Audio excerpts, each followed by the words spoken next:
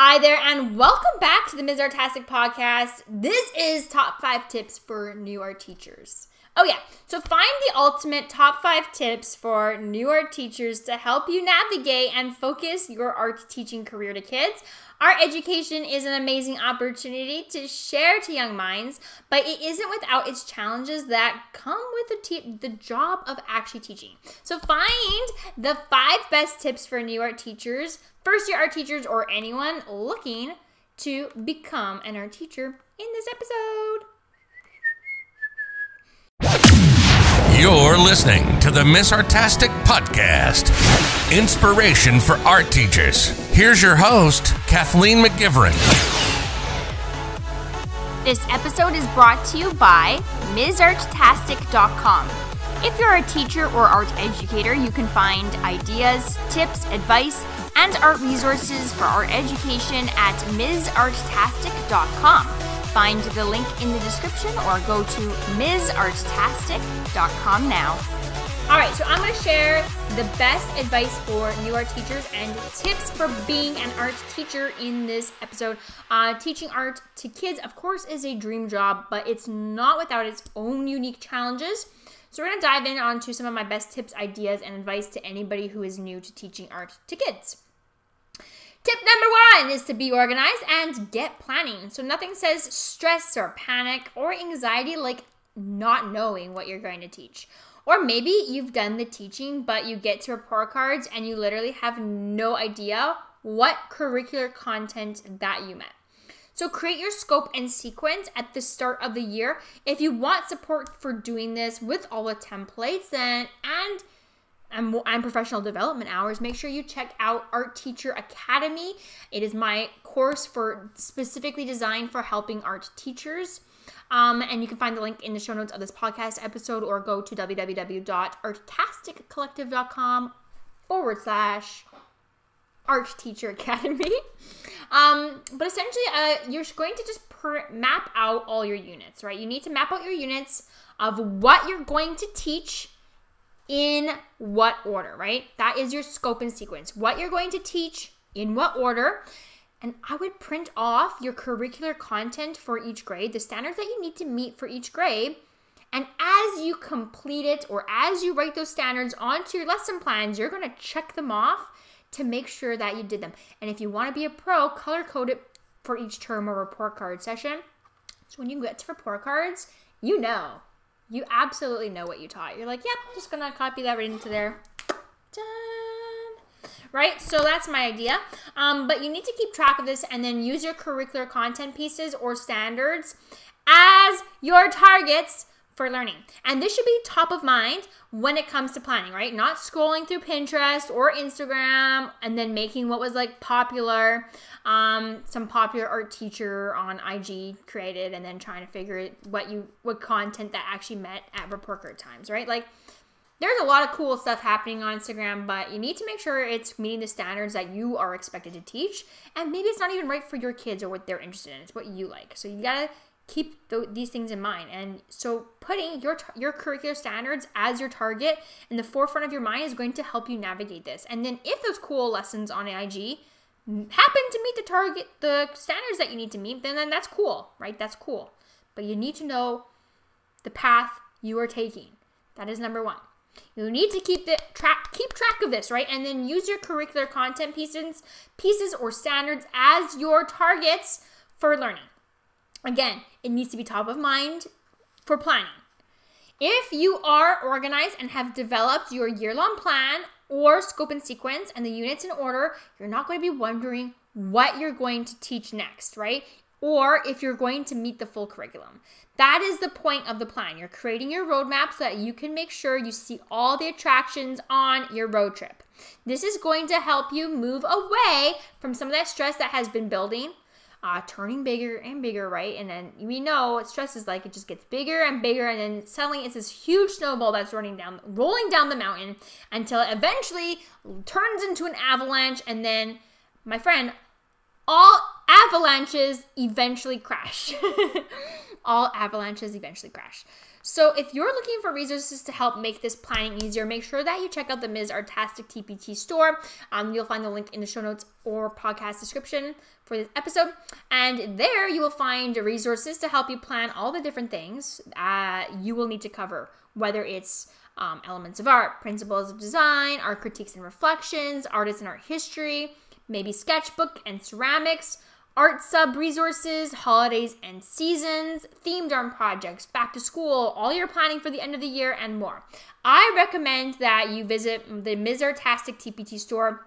You can search Ms. Artastic on TPT and see if anything fits into your upcoming units or in your scope and sequence to help you plan in seconds. My store is something that I've been working on for decades and represents over a decade, and represents my cumulative works designed to help support art education in classrooms.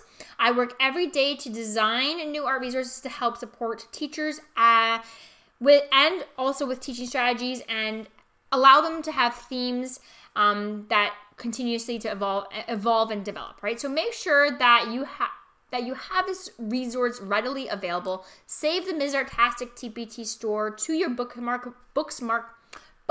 bar, so that way it's only a click away and you won't have to try searching on TPT to find it, wasting even more of your precious time. Okay, next is to inspire kids to create with choice-based learning.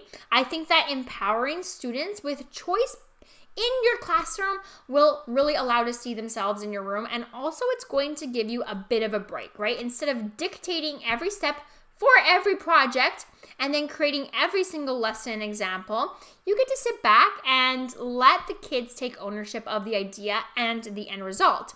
That being said, you can certainly still teach technique, skills, or themes, or even explain mediums that they're going to use. But maybe they create their own design, right?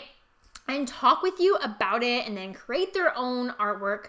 For example, maybe everybody is making abstract portraits with oil pastel. You can teach about contemporary and historical artists and then that create portraits and like maybe have discussions or think pair shares or whatever. Conversations essentially about why artists make self-portraits or portraits. Like, why are artists making all these self-portraits? Not just like in historical times, there are still artists creating self-portraits, right?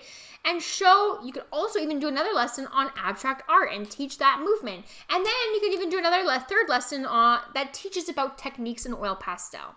And then to summarize it, kids will come up with a design to show what they learned about portraits, abstract, the style of creating an abstract, and oil pastels. And then you do one-to-one student conferencing and then they get to work, right? That's it. They're going to work. After you approve their design, they get to work. They explore the creative process and learning how to make their work. You're not teaching the steps. This is now where you sit back. You're supporting or guiding them and you're facilitating the learning process. Now, you have supercharged your classroom and made it student-centered, choice-based, and art fostering. You're fostering the ability to be creative, a creative critical thinker, all while meeting a lot of curricular content with one in-depth art lesson or unit. Okay, so next is to plan around student interests. So I strongly suggest that you take the time to find out what your students are interested in. You can walk around and talk with them about it and find out what each of your grade groups are interested in. Write it down because then you can reference that page anytime, right? If you need an idea for an art lesson, there it is, it's done.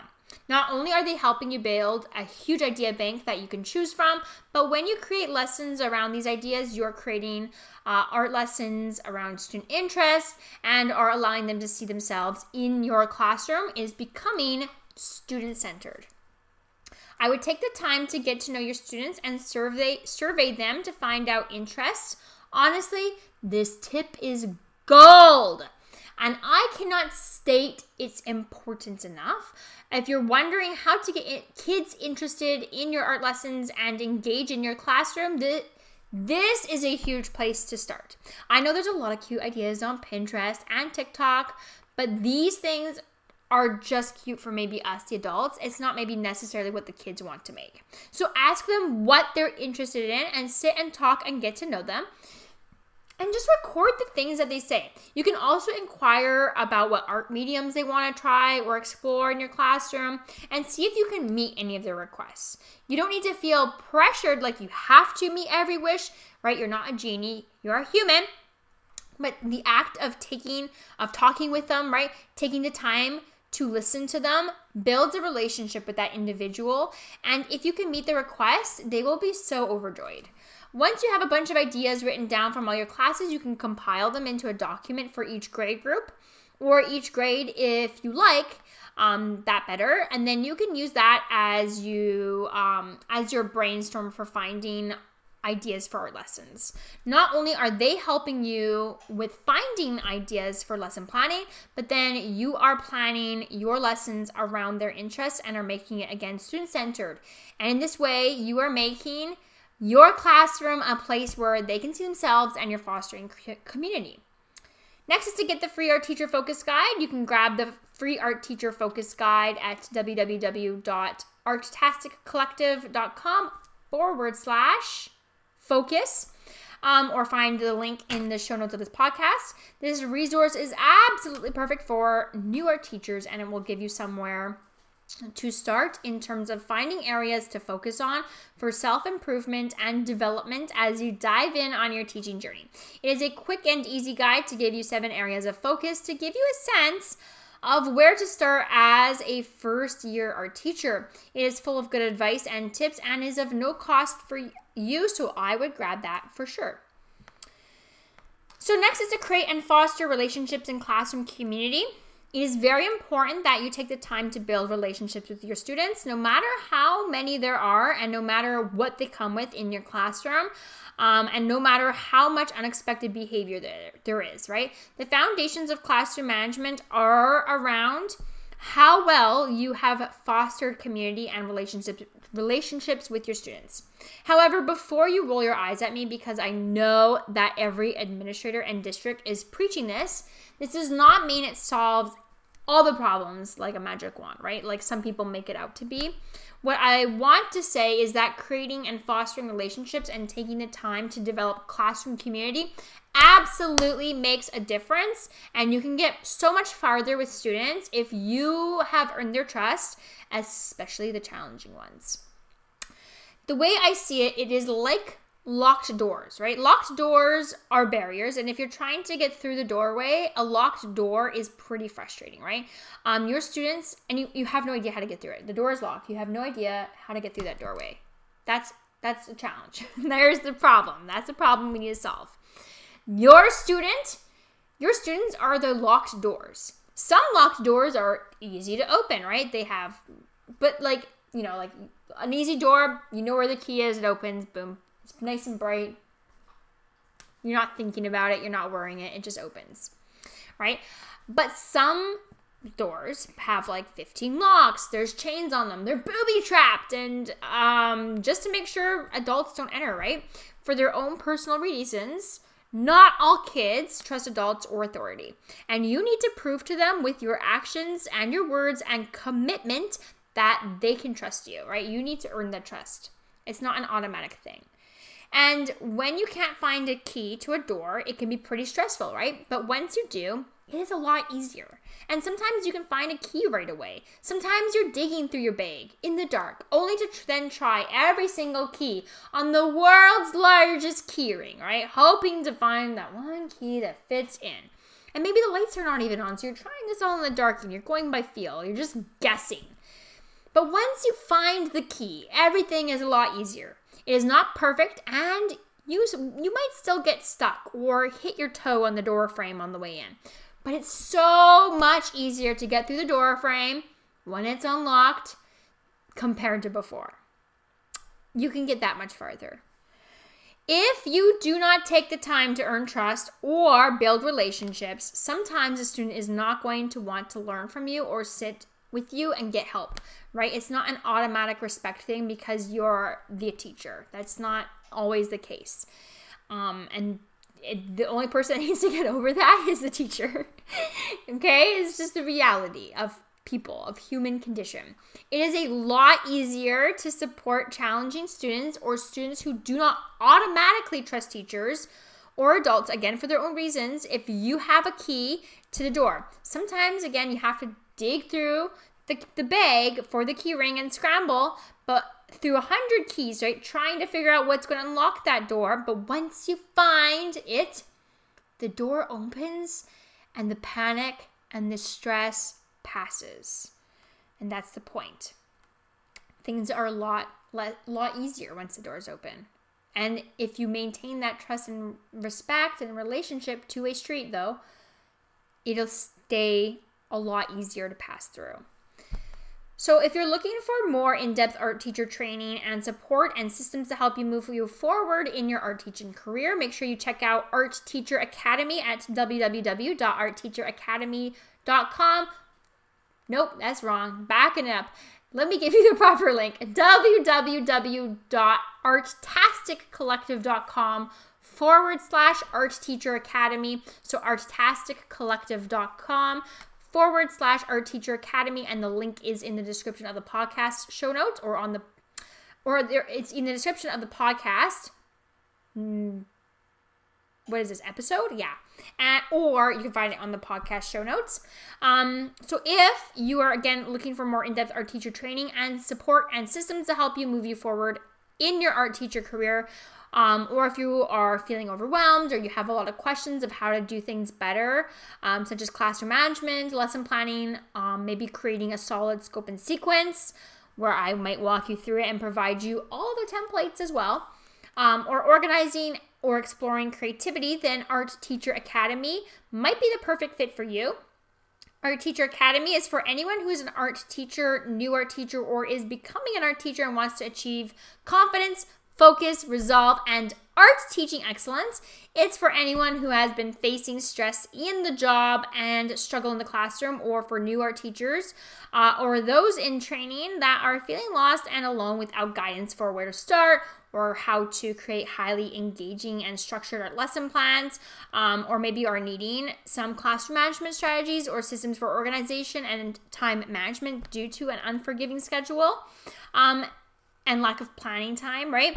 And maybe just ideas for energizing and motivating students to want to participate and create their best work. So if you want to learn more about this course, go to www.artasticcollective.com/Art Teacher Academy, or find the link in the podcast description or show notes. Well, my friend, that is the best advice I have for you for new art teachers and top tips for new art teachers.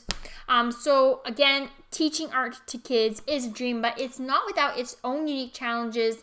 In your own journey, you're going to face a lot, but ensuring that you're organized, planning ahead, and ensuring that you're building relationships in your classroom will help ease a lot of that teacher stress. Well, my friend, that's Ms. Artastic podcast, and I am Kathleen McGivern signing out, and I'll see you in the next episode. Well, that's it for this episode. Please make sure that you subscribe to the channel, Ms. Artastic, and if you create anything and share it online on social media, please, I would love to see it, so tag me at Ms. Artastic, and I will check it out, or join the community and conversation, and use the hashtag Ms. Artastic, and I will check it out that way as well. And you can see what other people are creating who create with Ms. Artastic YouTube videos. Well, that's it for this episode, and I will see you in the next.